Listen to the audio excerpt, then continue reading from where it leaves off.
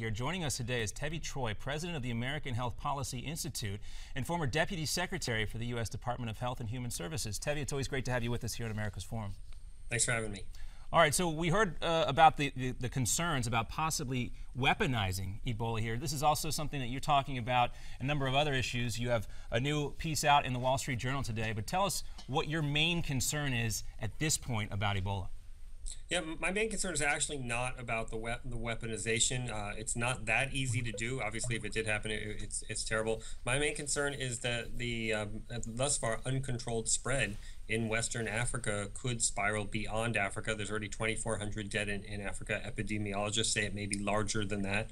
And I'm also concerned that the world was a little slow to respond on this one, and that we need faster detection systems in order to be able to jump on these things more quickly in the future. Yeah, I mean, we've been hearing about it for a while now, and it doesn't really seem like there's a lot of containment over there in West Africa.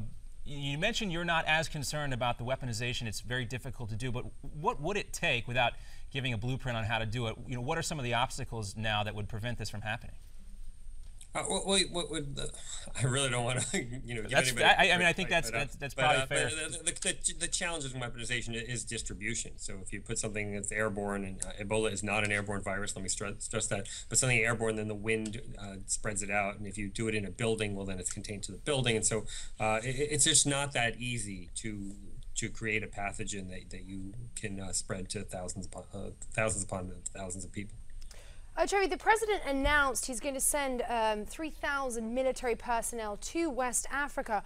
What role do you think that they are going to play in West Africa? Well, look, the U.S. military is very good at logistics, at setting up camps, at establishing sanitary conditions, and helping provide the support that the folks need. Obviously, we want to protect our troops and make sure that they are they're behind protective gear, but they can help distribute the medicines. A good model of what the U.S. has been able to do in terms of stopping diseases is, let's say, the PEPFAR program, where we distributed lots of countermeasures to the AIDS virus that was rapidly spreading throughout Africa. It's a different type disease, of course, but the fact is that U.S. has a lot of resources that they can use to help spread these things before they get out of control. Well, Tevi, as you mentioned in the onset of this interview, Dr. Kent Brantley also agrees with you. He, of course, is the survivor of Ebola. He testified yesterday in front of a joint hearing of Congress about the crisis.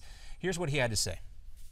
Many, including one of the senators today, use the analogy of a fire burning out of control to describe this unprecedented Ebola outbreak.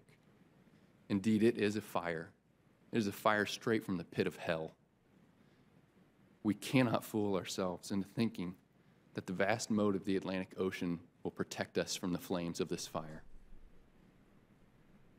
Instead, we must move quickly and immediately to deliver the promises that have been made, and to be open to practical, innovative interventions. This is the only way to keep entire nations from being reduced to ashes. Well, Tevi, if anybody is qualified to talk about the concern of Ebola, it is Dr. Kent Brantley, who's seen it firsthand and also has been infected with the disease. Do you think what he said, in addition to what the president yesterday, that there's enough motivation now to really tackle this crisis in the way it needs to be handled? Well, first let me laud Dr. Brantley for his selfless work, really putting himself on the line in ways that I don't think people anticipated before he got this deadly disease, and I'm glad he survived. I think the fact that the president went to CDC and gave the speech, and Dr. Brantley's testimony, and means that this condition is now getting the attention that it deserves, and hopefully the resources that it deserves. I don't think this should be an all-America issue, though. I think there were some failures on the part of the World Health Organization, for example. I'd like to see a more international body that could step up in times of these crises. And again, I don't think it all has to be on America's shoulders, but I think America does have a role to play. The United Nations said the response to the crisis would require about $987.8 million. But we've heard other reports say it's $1 billion fight. So about how much do you think it will actually cost the U.S. to fight this crisis?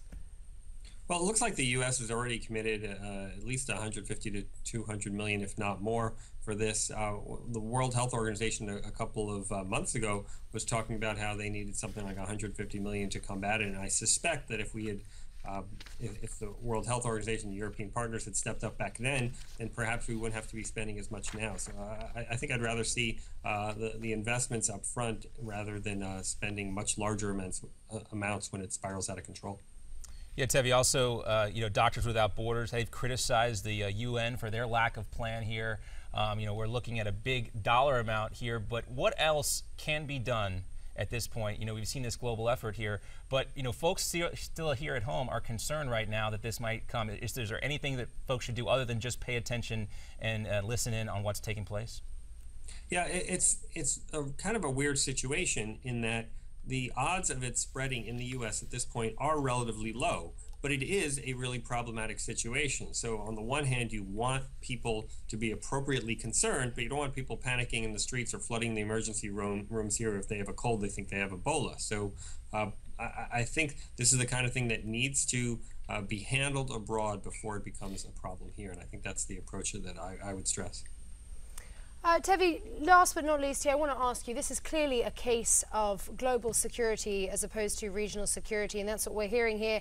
You would agree then that the international community does need to act fast? I've got about 20 seconds left, sorry.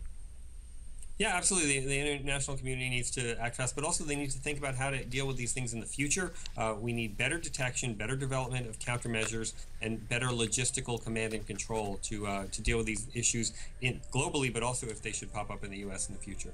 All right, well, Tevi, we thank you very much for your time here. We hope that Congress got the word yesterday. Tevi Troy, the president of the American Health Policy Institute. Always great to have him here with us on America's Forum. We have much more ahead for you here on the show today. And of course, we'll check back in with JD periodically throughout the course of this program and get his updates.